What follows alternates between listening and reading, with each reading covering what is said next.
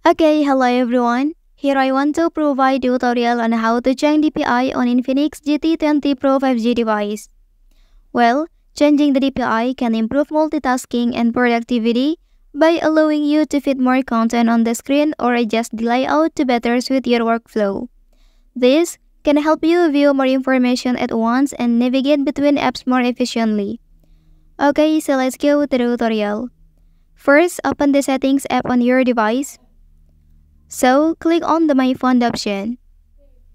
And then, find Version Info and tap to open it. Next, tap on the build number 7 times to activate the developer options.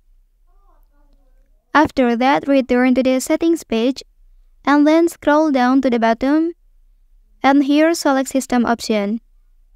After that, look for developer options, and click to open it.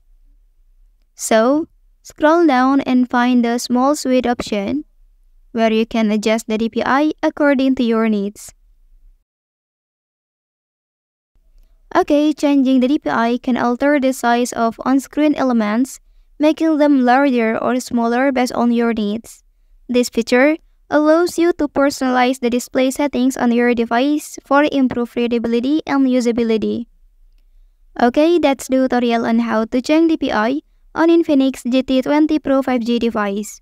If you are helped by this video, don't forget to like and subscribe to get other information from this channel. Thank you.